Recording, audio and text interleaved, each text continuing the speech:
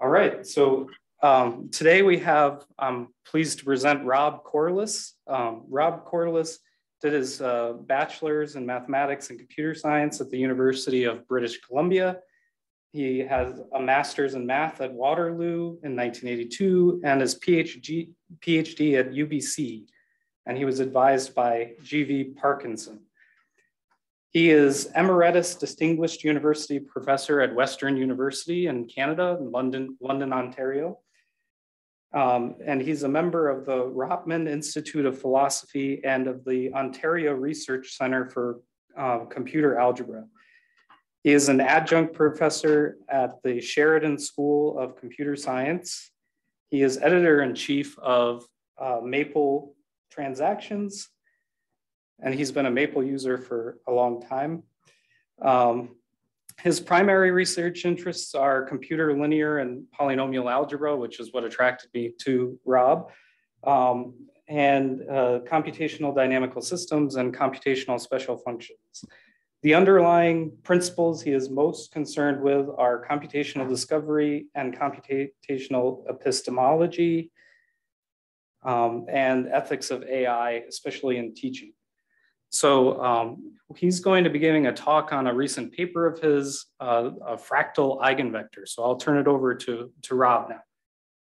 Thank you very much. Thank you very much for the invitation, and thank you for the invitation to be there in person. And I'm really sorry that the weather just forbid it last week with the freezing rain.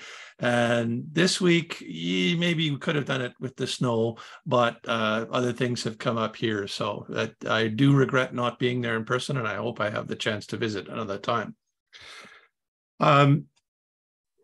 Three things. The first is that I have 50 slides here, which is way too many. I'm not going to get through all 50 slides, and I'm not even going to try. We're just going to do whatever we can with what we've got. But there is one slide that I kind of want to get to, and it's the very last slide, which is the acknowledgements. So I'll try to get to that one. But in particular, I want to acknowledge Professor Laura Reed at the Computer Science Department at Western. She invited me a number of years ago to give a talk in the teaching and research in computer science session, and Benoit Mandelbrot had just died then. And I decided that I would give a little talk on Mandelbrot polynomials. And that started the entire thread of research that led to this talk. So I owe Laura a debt of gratitude for this.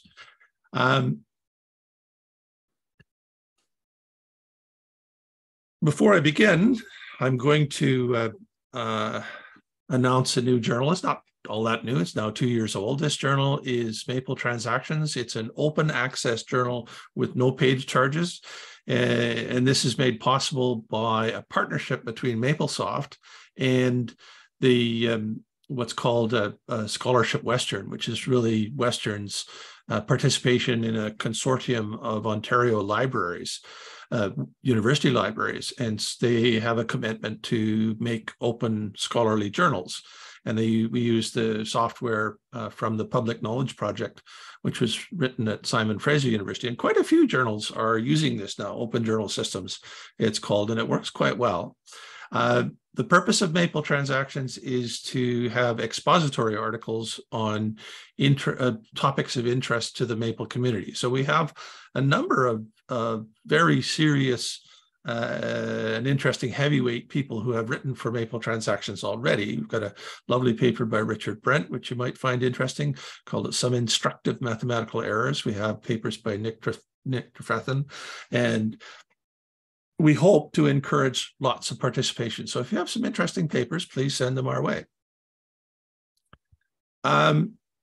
Just to get started on what we're going to be doing here, I'll give you a list of some of the papers and other things that underlie what I'm going to talk about today. So I'm going to be talking about Mandelbrot polynomials and matrices. And my former PhD student, Piers Lawrence, who's attending the talk, I believe, today, he had the fundamental idea which opened the door to all these results. I gave this little talk at the Tricks seminar at the behest of Laura Reed, and I had a method for constructing matrices whose eigenvalues were the roots of these Mandelbrot polynomials, which are more fundamental, and we'll see how those go. But Piers's idea was better, and we'll see exactly how that goes in here. We wrote a paper 10 years ago now, which appeared in the John Fest proceedings. It's a celebration of John Borweing's birthday. And we talked about the largest root of the Mandelbrot polynomials. We'll see what that result was a little bit later. But I got interested in this earlier by looking at the Mandelbrot polynomials from Dario Bini and his co-workers' work on MP-Solve, which is the fastest polynomial solver that I know of. And they use Mandelbrot polynomials as a test case, and I got interested in there. So I can do better than just solving them directly, and let's get eigenvalue problems going on there. But I must acknowledge their work. And in fact, they still have the fastest techniques for solving these things. And Dario tells me he's got a solution up to degree almost 1 billion on this, which is more than we can do with the techniques that we have underway at the moment. Neil Kalkin, Eunice Chan, and I wrote a paper that appeared in Maple Transactions, some facts and conjectures about Mandelbrot polynomials. Oh, I should say all of my slides here are available on my GitHub. So if you go to my GitHub site and go to a fractal eigenvector repository, you'll find the slides there. And the slides have links, so I could actually click on this and go to the Maple Transactions paper on that. So you may wish to download the slides. And then, of course, there's the paper in the American Mathematical Monthly, which is the direct foundation for this talk. I should say a little bit about the monthly. Everybody knows the American Mathematical Monthly. It's but not many people understand that it is in fact the highest impact mathematics journal there is. It is always in the top 50 in JSTOR, and it's competing with chemistry and biology and physics journals, and it's always in the top 50, and sometimes it's in the top 20. There are people Nobel Prize winners who've written papers for the monthly. There are Fields medalists who have written papers for the monthly. So everybody knows the monthly, but maybe they don't know really what they've got with that. So they get 1,000 submissions a year. And so you can tell that I'm really proud that we have a paper in the monthly on this. So another work that's related to this is Eunice Chan's master's thesis. So Eunice is now a professor at Chinese University of Hong Kong in Shenzhen in the Faculty of Medicine, doing data science for evidence-based medicine, which is a little bit of a jump from homotopy methods and eigenvalue methods for Mandelbrot-like polynomials. But her master's thesis, has over 500 downloads now, which is actually nobody knows what those statistics mean, but you go and check on other things. That's actually quite high. A lot of people seem to be quite interested in her thesis, and I'm very happy about that. There's more. We have papers on extending this idea into matrix polynomials and to generalizing companion matrix ideas. And this turns out to be quite interesting. So this isn't just an expository work. There's actual math research that comes out of this. And I don't want to be a math snob. I don't want to say that, okay, there's some kinds that are important and some kinds that are not, because I used to be an applied mathematician and now I'm just kind of having some fun. But I don't want to distinguish between these kinds of things. All I want to say here is that these ideas look like they might be simple on the surface, but in fact, we get fairly deep rather quickly, and I get lost rather quickly. So we'll see what we can say. This is strongly related to my new thread of research, which is what I'm calling Bohemian matrices. So you might be able to see my tie in this tiny little picture here. It's got Bohemian images on the tie. So we'll see what those are if you like. Here's some papers on Bohemian matrices. This comes from bounded height matrices of integers. There's some BO for bounded, HE for height, and matrix of integers, and we decided to call them Bohemian matrices. So if you go to bohemianmatrices.com, you'll get a list of a bunch of images and some related papers.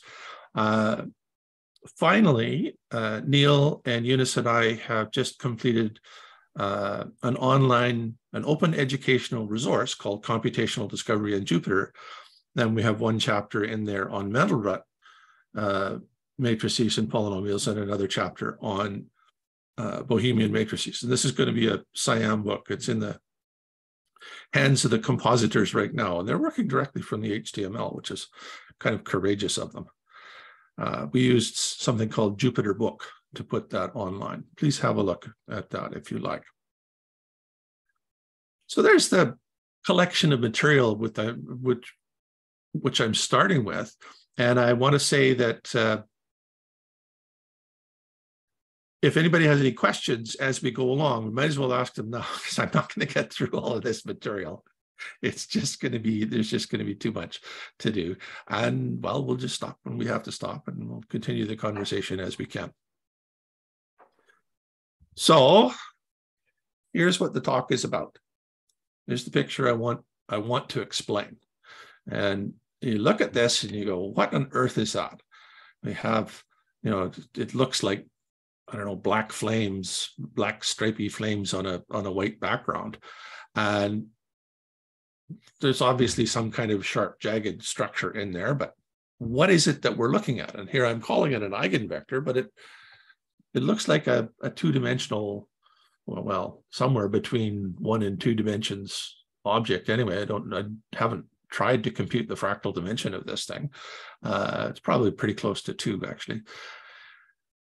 But in what sense is this an eigenvector? I've never seen, you know, eigenvectors that look like this before. So I tweeted this a few years ago. I tweeted this picture, or a picture like it that was computed with MATLAB. And people are, oh, okay, what's all this about? So let's see if I can explain what this is all about. Begin the story with concrete instances. So let's start with a 1-by-1 matrix, M1, we'll call it. It's just a matrix with a 1 in it. Okay, that's kind of boring. M2, I'm going to put 2 copies of M1 in the upper left corner and the lower right corner. And then I'm going to glue them together with 1s. So I've got the matrix is 1, 0, 1, 1, 0, 0, 0, 1, 1. Pretty simple, easy 3-by-3 matrix. The important fact is that it was built out of 2 copies of the previous one. We'll see this recursion being used again and again. So the transpose of the right eigenvector, so corresponding to the dominant eigenvalue, is approximately 1.5698, 0.7549. We could plot the components of this eigenvector against the index into the vector. I'd never done that in a math class. I'd never plotted an eigenvector in a math class, but the engineers, they like to do that because the eigenvectors give you the shapes of oscillations of things. When the eigenvalues are natural frequencies of oscillation, the eigenvectors are the modes of oscillation. So they do that to see what the oscillations look like. And so, well, this is a boring plot. We have 1.569 and 0.75, but I plot it on a log scale, log 2 of the component. All right. Here's a graph, a directed graph, actually. 1 vertex with 1, and interpreting the 1-by-1 matrix as an adjacency matrix, it says that the vertex 1 has an arc connecting it to itself. So we have this simple little, I'm told that there are graph theory experts in the audience, and I hope that's so, because we have some open questions, and I really hope that you can help me to answer some of these things. All right, that's a boring directed graph, but here's the graph for M2. We have 2 copies of M1, each with an arc from 1 to 1 and an arc from 3 to 3, and a connection from vertex 1 to vertex 3, a connection from vertex 3 to vertex 2, and a connection from vertex 2 to vertex 1. So we're building things backwards. We're building the graphs from the matrices, which is a bit weird. Normally we go the other way around. So let's go one step up. This matrix is 7 by 7. Again, we have two copies of the previous one. We have a copy of M2 in the upper left and a copy of M2 in the lower right. Then we connect with 3 1s. So the 3 new arcs that come in here. And E3 is the elementary vector 0, 0, 1, and E1 is the elementary vector 1, 0, 0. And so you just have these little ones in the corner, and explicitly there it is.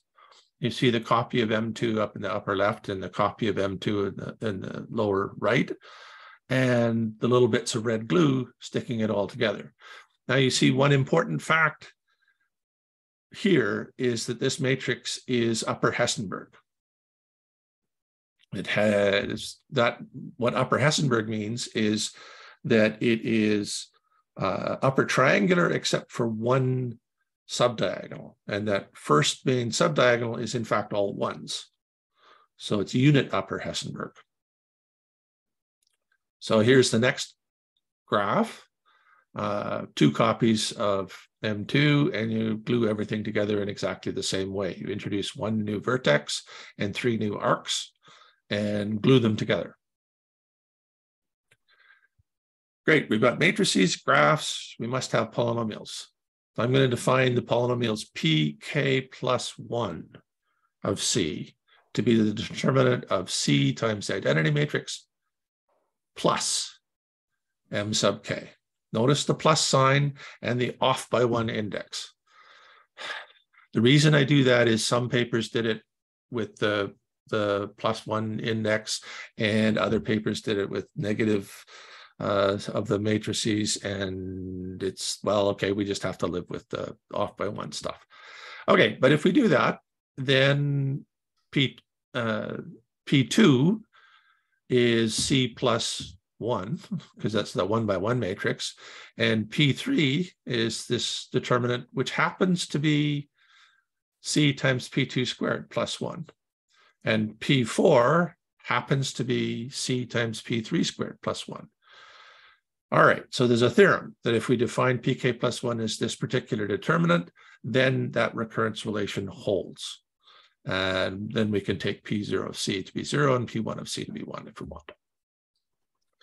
I had a proof based on Schur complement of this. Peir's proof, the original proof, was probably LU factoring. We were just trying to discuss that the other day or yesterday, how the LU factoring came in. And we had a Laplace expansion in the middle proof, but the one that we first wrote out was a Schur complement. And in 2016, when I was writing this up, I was at the SIAM annual meeting where Don Knuth was the von Neumann lecturer.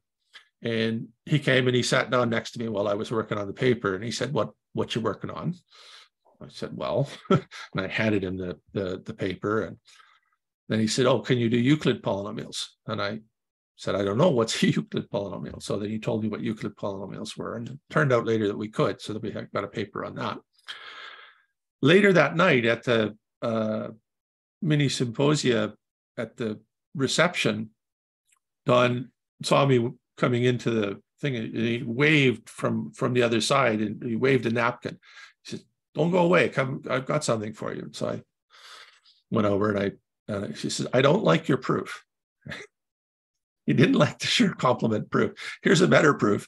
And he handed me a napkin with this proof in it in a few lines. So this, I definitely like this proof better. So you do have to use the fact that it's unit upper Hessenberg. And you notice that the entry in the top right corner is 1. And here's what Don Hughes said: the determinant is linear in the first row. So you can break that first row into everything except the 1, and a line of zeros and that 1. And so you've got now 2 determinants to work on. And so the determinant we want is the sum of these 2 determinants. And the first one is the determinant of a block upper triangular matrix, or block lower triangular. And the other one is 1 times a unit upper, just 1. So it just falls out. So yeah, okay.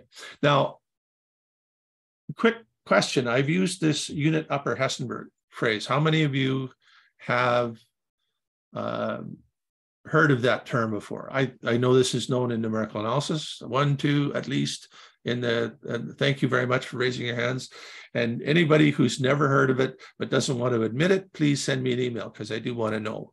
Whether I won't tell anybody, but there we go. But glad to know that this is known to some people at least. So with fewer words, exactly the same proof. We break this thing up into a matrix which doesn't have the 1 in the upper right-hand corner, and a matrix which does have the 1, but a 0 first row. And you can just verify for yourselves that the determinant satisfies the recurrence relation. So we now have our first theorem.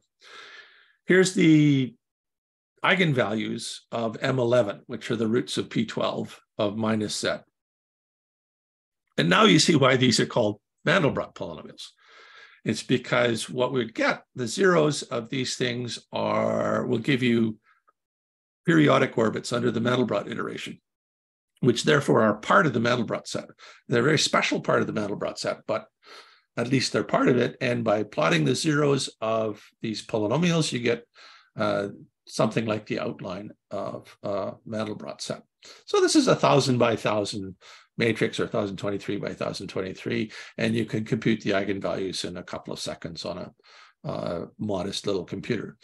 And great. If you wanted to do the polynomials and find the roots of the polynomials, that's harder for the following reason. So look at the size of these coefficients. This is P3, P4, P5, P6, P7, P8, and P9, and that's a log scale. So P9 has coefficients that are size 10 to the 44. And if you know the theory of conditioning of polynomials, the size of these coefficients directly impacts the condition number of evaluation and therefore of root finding. And so if you want to find the roots of these polynomials, you have to use multiple precision. Once you've expanded the polynomial and written down these polynomial with integer coefficients, they're all positive integer coefficients, and that's easy to prove. Finding the roots directly is a very hard problem, which is why MP-Solve uses it as a test problem. So the other thing that's obvious from this picture is the coefficients rise as the index goes from 0 up to the degree, and they peak at a top and they go down. So the word for that is unimodal. And well, it's obvious that they're unimodal, so we should be able to prove it. I tried really hard. I tried really hard to prove that these are actually log concave after the first little section. I couldn't do it. I gave it to a really good student, and he spent quite a bit of time over one summer trying to prove it. He couldn't do it either.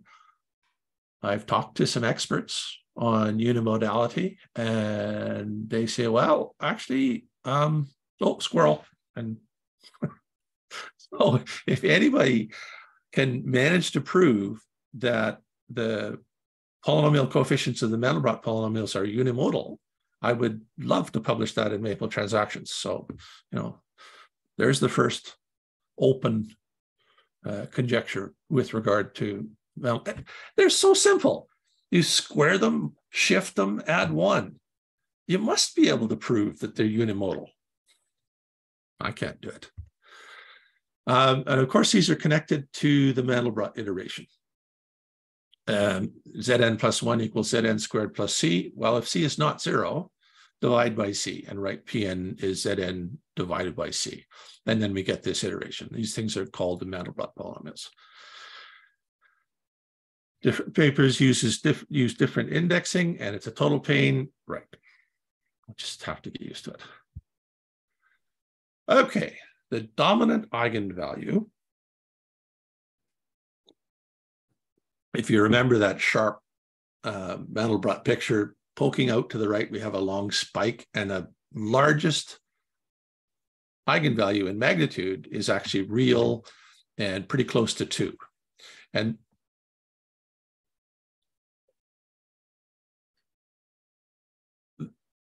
the question is, how close to 2 is it?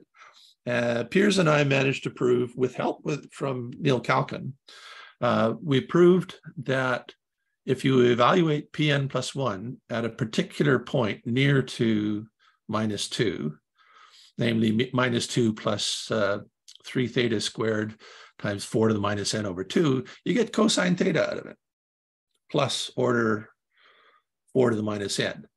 And so that gives you the dominant eigenvalue, actually the dominant few positive eigenvalues, by plugging in theta equals pi over 2, theta equals 3 pi over 2, and so on in there. And so we get the dominant eigenvalue rather accurately doing this thing. And you can get it much more accurately because this estimate is good enough to start Newton's method on. So that dominant eigenvalue is now, you can now regard that as known. It's an answer. All right, so we've got the eigenvalue. This has to be simple, real, and positive by the Perron-Frobenius theory. And half of you will be going, oh yeah, of course that's true. Maybe all of you will be going that. I didn't know the Perron-Frobenius theory before Neil taught it to me, so I'm very happy to learn about that. More, we know that the corresponding eigenvector must have all positive components. Aha. So let's look at some more. So we looked already at the vector for M2, that funny little thing on the left there. Now, if we do the vector for M3, so we have up high on the left, da, da, da, da, da, da, da. Okay. We can compare M3 and M4, and we see, da, da, da, da, da, da, da, da, da, da, da, da, da. Yeah, okay, there's some kind of repetitive thing going on in there. M4 and M5. I'm not going to sing anymore. M5 and M6. And then jumping to M11 and M12. And there's the first picture. That doesn't look like that at all. Okay, well, what we're doing now is we're analyzing an easier eigenvector than this of the first picture. The more difficult eigenvector is actually the eigenvector of M20 times the anti-identity. So it just rotates everything around. Actually, if you multiply on the right, it's rotating all the columns around. It makes a symmetric matrix whose eigenvalues happen to be, in absolute value, the singular values of Mn. So this vector is actually a singular vector of Mn, but it's an eigenvector of Mj. Okay. So we just did the easy one. I am not sure what the time is here. Let me just check my timing device. Oh, good. So I seem to have lots of times. So what we've been looking at is the simpler eigenvector. And I already mentioned implicitly that each successive eigenvector seems to contain 2 copies of the previous eigenvector. And since each matrix contains 2 copies of the previous matrix, maybe this is kind of natural. That's what we seek. But humans are really good at seeing things that aren't there. That's called pareidolia. So we should prove something. But let's just go back and have a look at the pictures again. So if you look at the picture on the left for M5 and the picture on the right, what I eventually saw in there after looking at it quite a bit, there's a number of ways where you can see things are similar. There's going forward and backward and all sorts of things. What I eventually saw was that that whole vector on the left appears twice on the one on the right. So that the whole vector gets squashed a little bit and moved up and appears on the left, and it basically is copied to appear on the right. It certainly looks that way. And once you see it, you go, oh, yeah, okay. So let's see if we can try and prove that.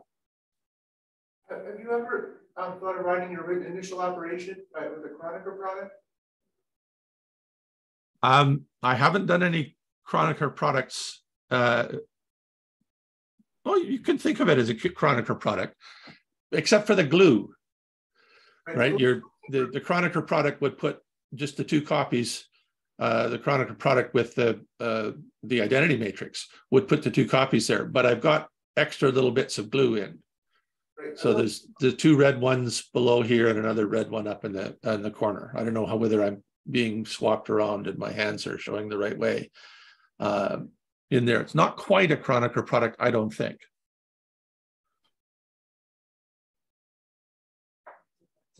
Here, let's have a look at the more formal formulation here. We've got the two copies, MN in the upper left. I don't know if you can see my cursor, and MN in the lower right. And then we've got essentially just a 1 very close to the 0 in the center, and a 1 very close to the 0 in the center, and a 1 way up in the top corner in the right here. And what we were seeing was a copy of the old eigenvector, maybe something new, and another copy of the old eigenvector. So if we split the eigenvector of Mn plus 1 into these three pieces, maybe we can figure out what's going on. We're also going to need not the PNs, but actually the characteristic polynomial of Mn. So the determinant of Zi minus Mn. That just fixes all the signs up, and it fixes the off by 1 index. So the indices now match. Cn of the dominant eigenvalue rho n is 0. So if we do that and just plug everything in, we get this theorem. The theorem says the solution to that equation can be constructed recursively as follows. So x1 is just going to be 1, because the first eigenvector of the 1 by 1 matrix is just 1. Great, I can do that. You can do that in my head. Subsequent vectors of dimension 2 to the n plus 1 minus 1, I hope I've got the n plus 1 correct in there, are defined by the following polynomial recurrence relation. So the bottom one is this vector function xn, but evaluated not at rho n, at rho n plus 1. So the bottom one is rho n plus 1. And the middle entry, the scalar component, what we call u there, is the characteristic polynomial, the nth characteristic polynomial, evaluated at rho n plus 1. So that's not going to be 0. We'll simplify that. And then the upper part is going to be the scalar rho n plus 1 times Cn of rho n plus 1 times the whole vector that lives in the bottom of this thing. Now, rho n plus 1 is we've got an asymptotic formula for it. It's 2 minus order 4 to the n minus 1, 4 to the minus n minus 1, I mean. And it's quite close to rho n, but it's not the same. So the xn of rho n plus 1 is not going to be the same as xn of rho n, but it's going to look really similar because it's polynomial in the row, and the rho n plus 1 is going to be quite close to rho n. So what we were seeing was not identity, but closeness. So that's kind of interesting. And I think this theorem explains what we saw in that eigenvector. The proof is about a paragraph long in the paper, and I don't think it's surprising enough to talk about here. You just plug the stuff in and chug it through, and it all works out. There's something to talk about, you get two different ways to evaluate the characteristic polynomial. Maybe that's interesting, but I'm not going to have time to deal with that with 50 slides.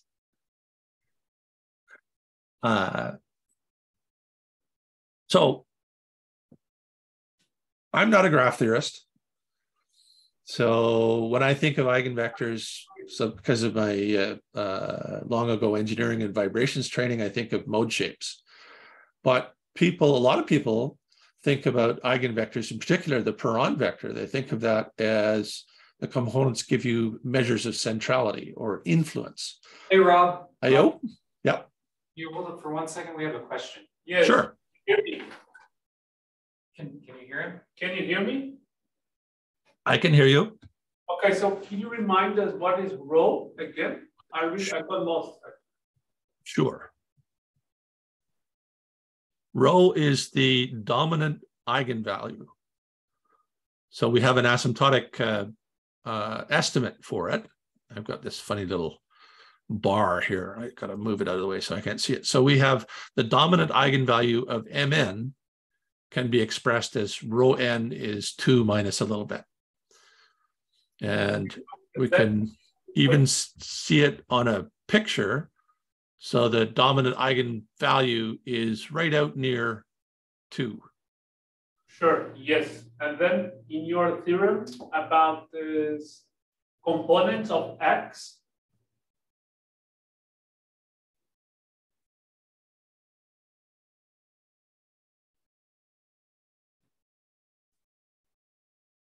so what do you mean by xn plus 1 at the dominant eigenvalue at n plus 1?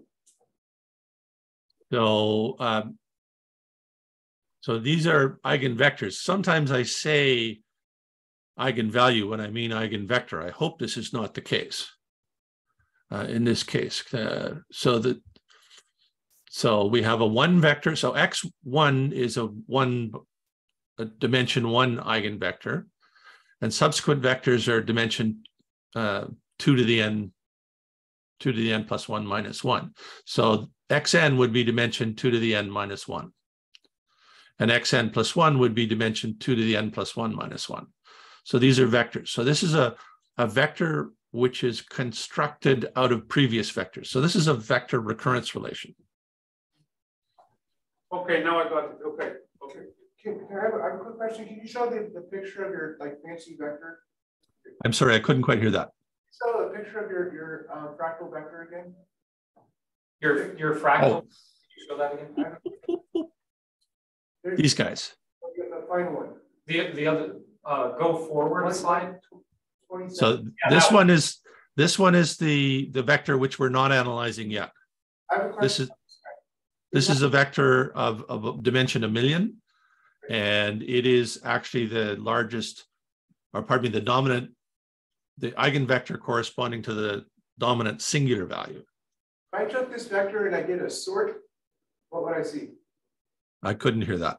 I sorted this vector from lowest to highest values. What would it be? Would it be like lots of flat steps? Would it be like a double staircase? What would I get? I like that thought. I suspect a double staircase. I just don't know. It definitely, I never thought of it in terms of a double staircase until now, but you're absolutely right. It's the same kind of jaggedness, but here we've got going up and going down. So you're right. We need to sort it somehow. Well, and it's on a log scale. Right.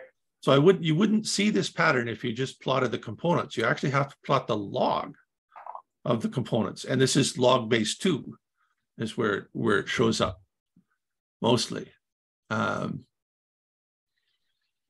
this is not a devil's staircase. This is I don't know, a devil's fire escape ladder or something. Well, now it's not, but if you sort it, it might be a double staircase. If you sorted it, might be. Sorting is a natural operation because back in the original graph, those are just relabeling the vertices, which is a graph isomorphism. Yeah. Yeah. It would too. Okay, thank you. I never thought of that. As you say, I'm not a graph theorist. So is this something that the graph theorists frequently do? I'm not a graph theorist either. Okay. But he knows some graph theory, so it's Okay. But I see multiple copies. It looks like if I drew a horizontal line through here, I would hit the same value several times. So maybe not. Maybe I only almost hit the same value. So now I want to do this. Yeah, it's super fast. Just do it. Just sort it. I wonder if okay, I will do this directly after the talk. We'll see what. I had a question, Rob. Sure. is there something that's causing, because these graphs are not, they're directed, so they're not so you have an asymmetric matrix there. Is there a reason that the eigenvalues come out to be all real? Or are they not all real and you're doing some, because I like in a no, there is because the entries of the matrix are just zeros and one. So the entries are non-negative. So the Perron-Frobenius theory applies to that matrix, even though it's not even though it's a directed graph and not a graph thing. Just the Perron-Frobenius theory says if you got a matrix with non-negative entries and it is irreducible in a technical sense, doesn't reduce to two block matrices, then it'll have a single dominant positive eigenvalue, and the eigenvector corresponding to that eigenvalue will have positive components. So it's a lovely theory that's based on graph theory, but actually applies to matrices that just have positive entry or non-negative entries in them.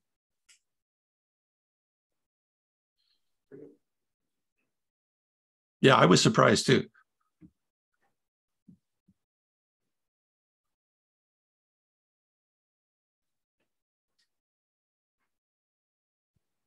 So there's the digraph for M13. So it's not really surprising that an eigenvector of the adjacency matrix or the directed graph for counting the arcs for all those things would have a fractal measure of centrality. Some of those vertices are going to be much less influential than others. So that's kind of understandable. I like that. And by the way, these drawing the graphs of the matrices this is done in MATLAB or Maple by using the force spring method. And I first came across this with Tim Davis's sweet sparse matrix collection. So they draw pictures of matrices that are based on which entries are non-zero and which are zero, and it gives you some really nice images of the graphs that come out of the matrices that come out naturally from there. So, and this all gets done automatically. This particular graph was drawn, I believe, with MATLAB, but you can draw them in Maple as well. That's super pretty. I'm afraid we're going to have to give up the room in about 3 minutes. All right, that's. I said I wouldn't make it. And we got some questions in, so I'm glad about that. The slides are available, so I will just skip straight to the end. I'm glad we got some questions, and I just thank Laura Reed and thank you all for listening to me. I greatly appreciate that. Thanks, Rob. I enjoyed it. Thank you, Thomas, for coming. Time for one question. Question for me, I just want to know what kind of the application for this theory. I'm sorry, I could not hear that. Oh, just usually for eigenvalue in the ECE system, electrical system, we use it to study the stability. So I want to know for this is the fractal eigenvalue, eigenvector, it can be used the same thing or what kind of application? I'm really sorry, but could you type the question into chat or send it to me by email? I'd be very happy to. She's asking about what kind of applications can you think of for this work? Okay, first one is software testing. So this is the very first application would be, I want to test my algorithms for finding eigenvalues. And we have actually uncovered problems in MATLAB's Eig, places where it failed to converge with Bohemian matrices like these. The second application is more speculative, which is, I think we might be able to find faster ways for finding eigenvalues for general matrices out of this. So again, it's a computational thing, but testing existing algorithms, but maybe developing new algorithms. And I'm quite serious about that because the Mandelbrot matrices, you'd think that they would be order n cubed to find the eigenvalues for, and they're actually not. They're better than that.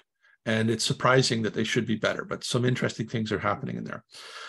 The third application that comes up in matrices like these, well, actually, there's a lot of them. There's a lot of interest in matrices for signal processing that have entries which are +1 and -1. There's a number. The most surprising application is swag. So I have here a tie that I designed, and I printed Eunice and I printed a bunch of these things with the patterns that we make. So I made calendars with the images that come out of these things. Maybe that's not a very serious applied mathematics thing, but it's real. Okay. Well, thank you very much, this speaker. And I'll be looking for a sort in my email box in about 20 minutes. Thank you so much. Okay. And Wendoy, take care. Bye-bye. Thank you very much again for the invitation. And one day I hope to come in person. Yes, please. Bye for now. Bye-bye. I'm looking off now.